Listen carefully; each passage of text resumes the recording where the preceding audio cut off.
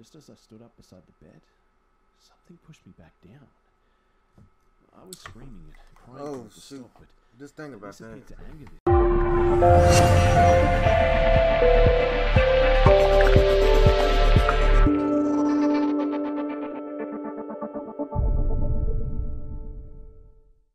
Video, so we're getting straight to it. We're go ahead and let y'all can look at the full video in the description. The link is in the description. I'm making parts to this. I'm not gonna record this whole thing, and I'm gonna watch the rest of it throughout the day, and I'm gonna see what's up. So if y'all want to watch it with me, y'all can. If y'all don't want to watch it with me, don't worry about hitting that notification bell, but hit that notification bell if y'all want to watch it with me. When I say hunt, I don't mean I sit in a tree stand. I mean I'm the guy out hunting by walking over the entire park with enough on my back to let me sleep at night, sort of comfortably, but little enough that I won't mind dragging 150 pounds of yummy out of the woods. So, where is yummy? I'm hunting a fairly large forest somewhere in the northwest corridor of the US. It's not uncommon to run into other people at the edges of the woods. It's fairly uncommon to run into people in the middle of the woods, even during hunting season, unless you're on the trails, which I wasn't, and it's decently common to run into the ruins of buildings from the 1800s there. I happened to be hunting a new valley that I was pretty sure had a crossing in it, so to set the view, I'm sitting on top of a very steep shale slide, looking down into a valley with a creek running through it. Approaching this plateau, there's a knife edge that runs up and down the ridge, but there's really no way to get up to this spot except for the seriously determined, the drunk, and the foolish, without walking up or down the ridge. Getting up here creates quite a noise from the stone sliding on the other stones, which means that I know I have to sit up here for an hour to let things settle back down after I made the ascent. Since it's such a pain in the ass, I left my day pack at the bottom under a pine tree and only had a rifle, binoculars, water, and an energy bar. I'm up here for about 3 hours, glassing this little piss of a stream, just looking for something to cross it, and seeing nothing but squirrels and birds, and I just finally decide to start glazing the opposite hill out of sheer boredom. I'm 90% sure that I chose a poor spot at this state, and wasted an afternoon looking at nothing.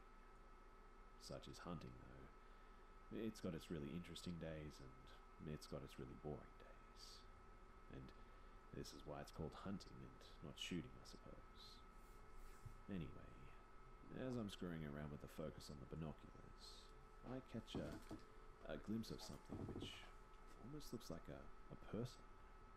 If they were wearing dark blue clothes and about 4 feet tall. 99% of the time, the day hikers just pass by without realizing that I'm here, even with the blaze orange requirements. Or they just pretend to ignore me. But you'd be amazed how many times someone has almost walked through my stand. This person, though, they weren't moving, which started to make me think that I was wrong. It was just standing there, behind the cover of some low scrub bush and tree branches, and I would have missed it were it not for the color. I zoom out a bit to try and get my bearings and realize that I'm not looking at a person, but it's actually a collapsed cabin, and I was looking at where the door would be. Except it really looked like a person, and cabins aren't blue. So why are you trying to scavenge back behind into the door and play with the focus for about 5 minutes, and I can't get the person to come back. In fact, the cabin door now has some light from the setting sun through the holes in the walls and the roof. Alright, I'm just making sure ain't nothing around me, because I ain't finna see no cabin doors in here, so it'd move. Yeah. I end up sighing to myself and just think, the teenagers, right? And I have that thought and then realize something else. I can hear birds and squirrels and all the other things in the woods which typically go quiet when they notice something, which means that they didn't notice me. But that also means that they didn't notice whatever was in the cabin door a short time ago. I'm doing my best to stay quiet and not move, and whatever it was, it certainly didn't. I mean, I would expect everything in the woods to have gone for cover with a teenager crashing through the brush, but the noises almost made it worse. there was something moving in the brush. Okay. I started to think that it was the trick of the light since the sun was setting and it was getting to the part of the day when tree stumps looked like deer. And I knew I would have to He move was tripping. and figured that He was tripping, I man. might as well just pack up since I still had to get down off the shale and back to the pine tree where I planned to throw a tarp and sleep. At this point, Why are you I sleeping in realized the it wasn't woods? dark per se, but it was overcast now. Again, the creepy experience isn't that there's something obviously wrong. It's that everything is so completely normal for what I would expect were my alone. About this time too, a fog rolled into the valley, which the combination of overcast weather conditions, sunset, and a ground fog coming up in the wet low valley signaled that it was definitely time to leave. I checked my safety and put the caps on my glass and reached up to take my orange flag. Mm-hmm. The moment that I grabbed the flag, the dread came. And that's the only way that I can describe it. The woods went from animals going home to sleep to full on, you're screwed. The movement had attracted what I could only describe as 1,000 invisible eyes, which all turned in unison as they noticed me. You ever wonder what a deer feels like in the headlights? Well, this is it. But then, I heard children. I heard children laughing. Not teenagers, not adults, and definitely not women, but full-on 5-year-old kids just laughing like they caught a firefly or something. I don't know, man. It's something about kids that make it so scary. Like if you heard in the middle of the night, you hear kids laughing. That's weird, man. Just think about it. In the middle of the woods.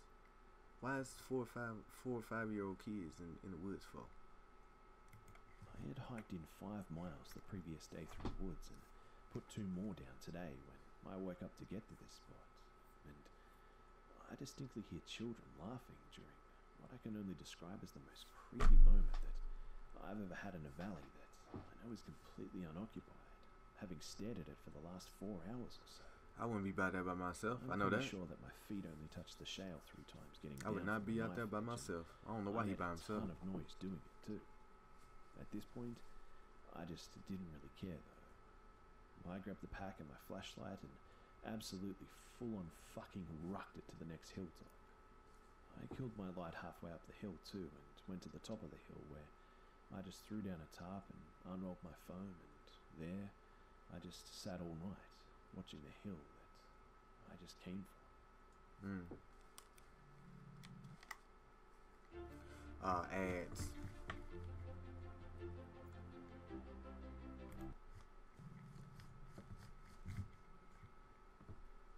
In late September of 1979, my husband, my 6-year-old daughter and we moved to Mesa, Arizona to be closer to his family.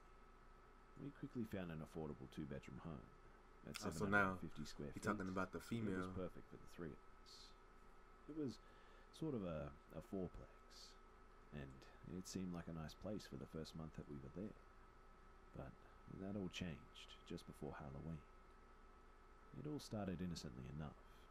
My 24th birthday was arriving in about 2 weeks. My mum always likes to send me a birthday card early, and this had always been her habit. And that year was no exception. When I got the mail that day, there was a card from my mum, and inside the card was some sort of birthday money. I was actually pretty tickled to receive the money since I'd been wanting a little eyeshadow duo that I had seen in a grocery store a few nights earlier. In those days, our money was pretty tight as I hadn't found a job yet. So I decided to hop on my bike and dash up to the store before my daughter got out of school that day. Before I left though, I wrote a note for my husband to let him know where I was going. Okay. My husband sometimes was able to stop by the house for lunch and that, so he was a computer service technician and he travelled all over the Phoenix Valley. And if he happened to be near the house at lunchtime, he would just drop in and stuff. Yeah, get some So nookie. I set the note on the kitchen table and drew an arrow on it, which pointed to the card. I set the card up with ornate covering showing. And this card was especially pretty as it had a birthstone set in the center of a flower on the cover. I set it up to show that, and then I left. I returned about half an hour later, and my husband wasn't there, but I saw that he had been. At least, that's what I concluded by what I saw on the table. The card was flipped over and upside down, and the part of the card visible now was on the backside, with the part that displayed the price facing forward. Okay. I was sorry that I missed seeing my husband, but I thought he was really clever in letting me know that he had been there by flipping the card in that manner. When he arrived home at the end of his workday, I told him how I was sorry that I had missed him when he stopped in for lunch. But he didn't know what I was talking about, and apparently... Yeah, I'm gonna watch this for 20 minutes now. The whole day. It's getting good. That really freaked me out because I made such a production of setting the card up to show the It's getting bad. So there was no room in my mind to doubt myself, and finally, though, I told myself that I must have somehow flipped the card over myself or something. I mean, I just had to tell myself this to be able to sleep that night. A week went by with no other strange happenings, and then, lo and behold, another spooky thing occurred. I was home alone doing some housework, and I was washing dishes when I realized that I needed to go and pee. When I got back to the kitchen, I saw a really strange sight. My drinking glass was turned upside down on the side of the sink, and I knew I hadn't left it there, and a chill ran up my spine. And then the strange occurrences became more pronounced. I would leave a room and return to find an object turned upside down on a regular basis. It was so odd because I would literally leave a room and return within seconds sometimes. And there was just no way that anyone could have come and gone without me seeing it. It was a total impossibility, in fact. But the worst part was that no one wanted to believe me too. These things only seemed to occur to torment me. One day, though, my sister-in-law Cindy was over.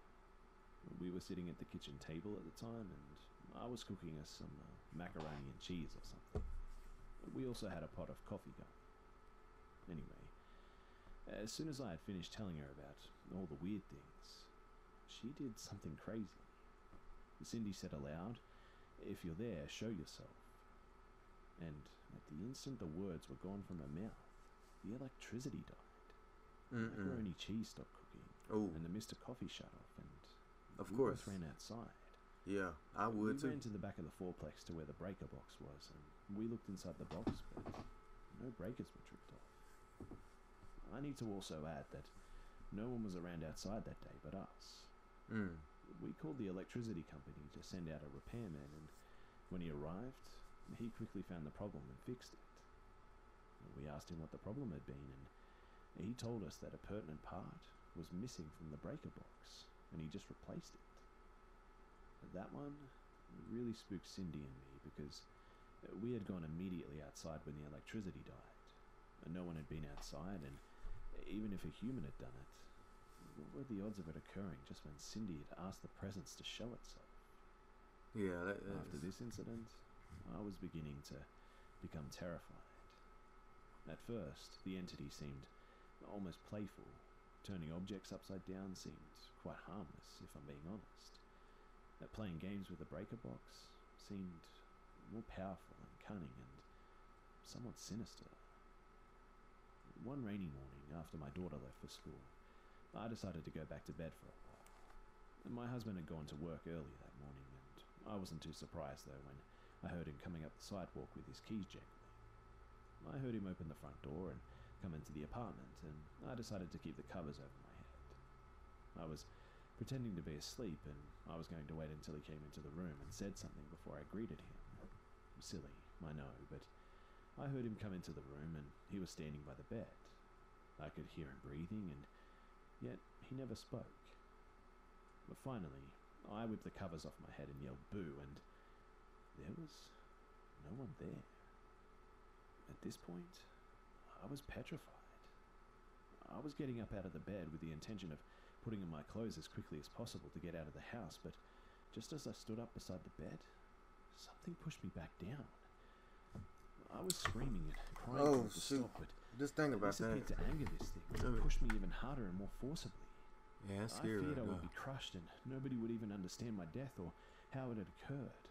But just then, when I felt I couldn't take any more pressure and live, it stopped. Just as quickly as it had all happened, it was just over. It kept pushing you down. I got dressed and drove to my mother-in-law's house for the day, and I was not going to stay alone in that house anymore. Yeah, I would have did the same not thing. That day anyway. I had begun to have these awful nightmares of a dismembered body too. I dreamt that our house was on a patch of land that had been used as a Native American burial ground. The dreams were confusing because not only did I dream of the burial grounds, but I also dreamt of a cannibalistic man dressed as the proverbial cowboys of the Old West. The nightmares were confusing and revolting and evil in a way that I was utterly horrified by. In fact, the nightmares grew so dark and gruesome that I began to dread going to sleep. Soon after these experiences, I got a job that would keep me away from the house during the day. I worked weekdays from 6 a.m. to 2 p.m. and that was perfect for me because our daughter got out of school at 3 p.m. Therefore, I would hardly ever be alone in the house, and neither would she, more importantly. My husband would drive her to school before we went to work, and I'd always be there to pick her up after school, and I liked that just fine. I would have did the same thing. thing. At my new job, and there was such a feeling of elation to be away from the frightening things that were going on inside my apartment that I had to catch myself. I even wondered if the entity was upset that I wasn't there to torment. One day, though, this presence still managed to give me a spook. I had just picked up my daughter from school, and we were going over to my mother-in-law's house, but my daughter wanted to change her clothes first. We stopped by our apartment, and I went to the bathroom while she changed in her bedroom. As I was washing my hands in the bathroom, I decided to move a little plaque off of the bathroom shelf and put it away. I don't know what it is, but all that I like is either immoral, I'm thinking illegal, too hard, and it's making it seem real. Day, like the plaque just made me feel disgusted. That's a good story to make you. Its message. So I took it off. It's not that scary, but watch this by yourself with the headphones on. You will see what I'm talking about. The shelf needed to be dusted as there was a clean line where the plaque had rested. I decided to leave the dusting until I returned home from my mother-in-law's house. The time passed quickly as we visited with my in-laws, and we finally returned home, and I was glad that I made it home before my husband because I still needed to dust the bathroom shelf before starting dinner. I got some cleaning supplies from under the kitchen sink and went into the bathroom, and I stood frozen in shock at what I saw. There sat the plaque, exactly where it had been before I'd moved it and put it away. It had even been set meticulously back the way it had been, sitting perfectly in line with all the dust surrounding it. I rushed my daughter out of the house into the car, and I drove straight to a payphone and called my mother-in-law. She sent my brother-in-law over to stay with us until my husband came home, but it didn't really help that much to have someone else there because I was just utterly terrified of being in this apartment at this point, which eventually resulted in us leaving. That May, we got our tax refund and we used that money to move, quick smart. We moved away from Mesa and got an apartment in Phoenix. Luckily, whatever that thing was didn't follow us to our new home, and for that, I'm grateful. I would too.